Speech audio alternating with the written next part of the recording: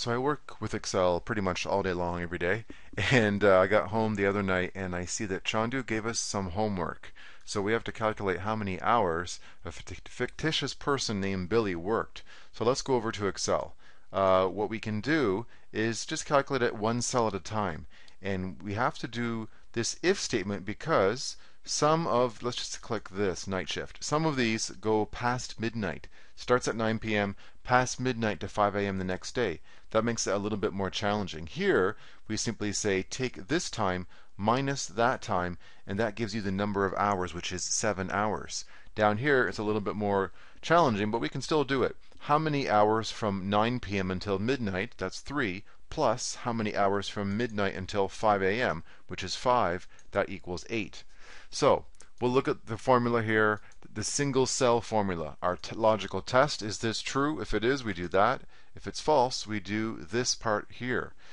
So we can definitely do it like this. This is sort of a helper column, and then we get our grand total. We add them all up here. But we can also do this in one cell. That's why I love array formulas. So here's my formula in here. I am doing, let's look at this part right in here. This is my logical test, and I'm not testing one thing, I'm testing a whole bunch of it all at the same time. Is D4 greater than C4? Is D5 greater than C5? All the way down. So all of this, if I press the F9 key on the keyboard, that gives me true and false values. The first 3 are true, that's the day shift. The next 3 are false, that's the night shift. So now I'm going to just undo that, and we're going to go to the true part. Here, we have, if it's true, like I said before, we're simply going to take this value and subtract that value to get the number of hours. So that is our value if true for the day down here as well. I have it in larger text. Now, we go back to our logical test here. And if every time this is false, so we know the last 3 are false, 3 in a row, what we're going to do is this part over here. So I'm simply saying, give me the D4 to D9 values, and it would be these 3. Give me 5 hours, 5 hours, and 4 hours. Plus, I want to say 1, which is 1 is a full day. 1 minus all of those values if they happen to be false, right? Because we're on the false side here. So it's going to be 1 minus the 9 p.m., 1 minus the 11 p.m., 1 minus the 8 p.m. So we're going to get 3, like 1 minus the decimal portion of this, basically.